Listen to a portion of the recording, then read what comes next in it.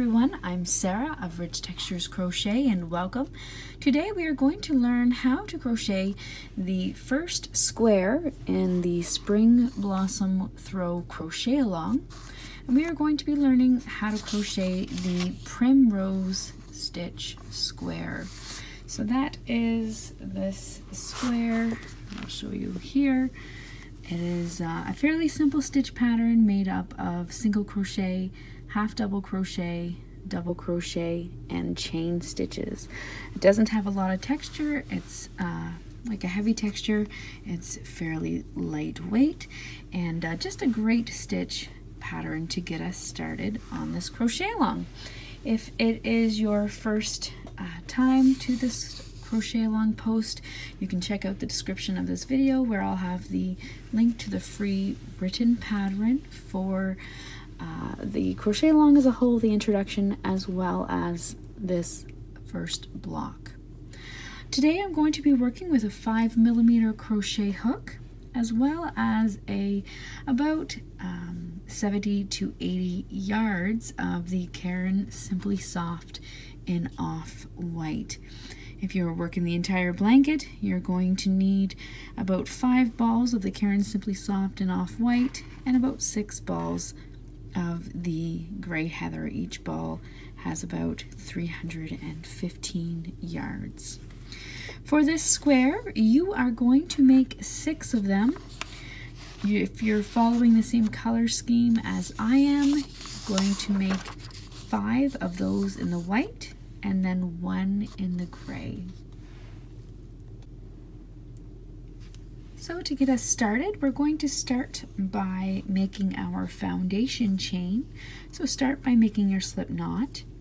Today I'm going to chain a total of 45. If you need to adjust the size of your square, these squares are approximately 10 inches by 10 inches. If you need to adjust, you can start with any multiple of 3 stitches plus 2. Today I'm going to start with 45.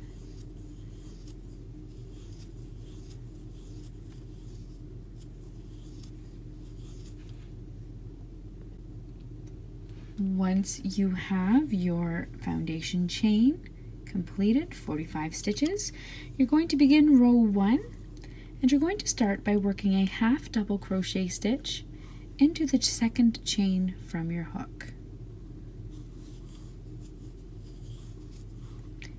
You're then going to skip the next chain, and into the next one you're going to work a single crochet stitch, chain 2, and single crochet. Skip the next 2 chains, 1, 2, into the next one, work a single crochet, chain 2,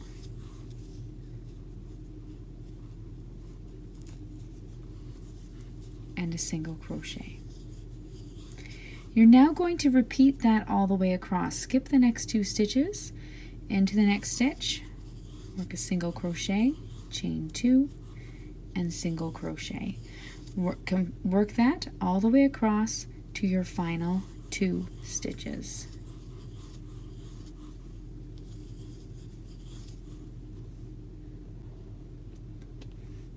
Once you come to the end of your row 1, you'll have 2 stitches remaining.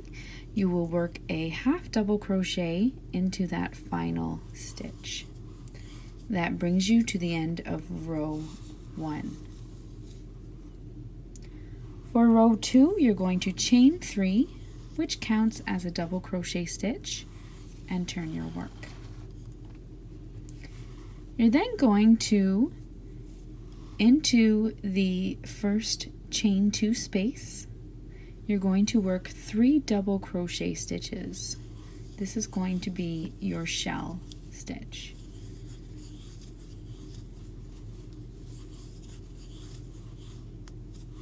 You're then going to repeat that all the way across. Into the next chain 2 space, work 3 double crochet stitches.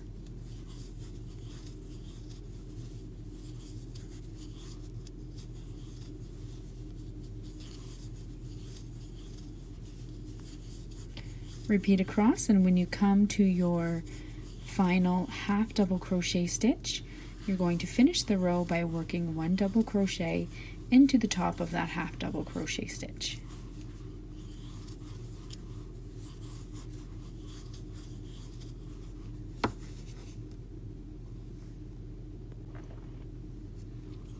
Now at the end of my row 2, I'm working my final double crochet stitch into the top of that half double crochet.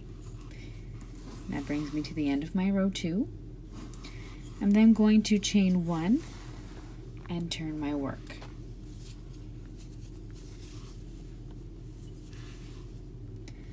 Now for row 3, I'm going to start by working a half double crochet into the top of that first stitch.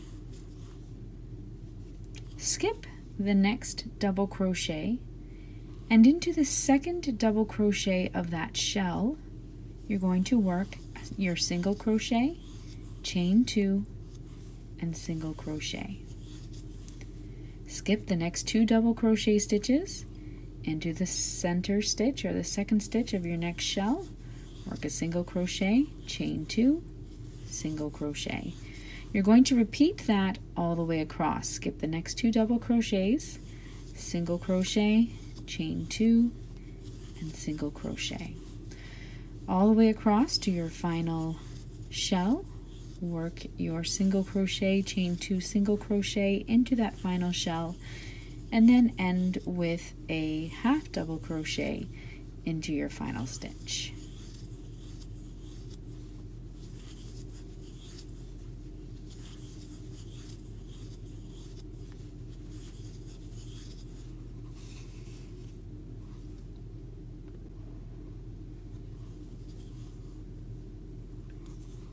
Working my final half double crochet stitch into the top of that chain 3, my final stitch, and I'm now finished row 3. Now for the rest of the pattern, until your work from the beginning measures approximately 10 inches, you're simply going to repeat rows 2 and rows 3. So for this next row, you're going to chain 3, turn your work, and then start with your double crochet shell stitches. And once you reach that 10 inches, you're going to finish off with a row 2. So your row of double crochets, you'll finish with that one and fasten off, and then get ready to do a simple edging around the edge of your square.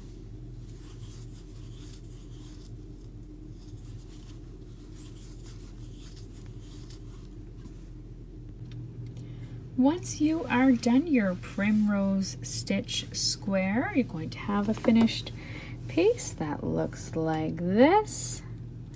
And what you're going to do is you're going to work a simple single crochet edging around the perimeter of this square. So what we're going to do, as we did with the other squares in this Spring Stitches throw, you're going to join your yarn with a slip stitch into the top right corner, and I'm using the same color here. You can switch it up if you would like, it's really up to you. And then across this top you're going to work 39 single crochet stitches, and you're going to work them evenly across, as I mentioned with the other squares. Some of them have more stitches or less stitches, but what's important is that you always have the same number of stitches along each of your edges for joining this square to the other ones in the Spring Stitches throw. So I've settled on 39, so I'm going to work 39 stitches evenly across. It may mean that I skip some stitches or work 2 stitches in one when it comes to working across the top, but yes, again, just make sure that there's 39 there. So work your stitches all the way across to the corner, and then meet me back here. When you come to your corner stitch, you're going to work 3 single crochet stitches into that corner, and that's going to bring you along to the other side, around to the other side. There we go. And then you're going to do the same. You're going to work 39 single crochet stitches across this rough side. Now here there are no clear places to place your hook, so you're just wanting to make sure that your stitches remain even all the way along. And once again, you're going to want the same number of stitches around the sides of each of your blocks. So just make sure that you remain consistent. So here you're going to work 39 down here. When you come to your corner, you're going to work 3 in your corner, turn your work. Working along that other side, you're going to work 39 stitches, 3 in your corner, turn your work again, work 39 single crochet stitches, 3 in your corner, and then you're going to join with a slip stitch into that first stitch. And that's all there is to working this Primrose Square. So thank you so much for joining me, and until next time, happy crocheting. Bye.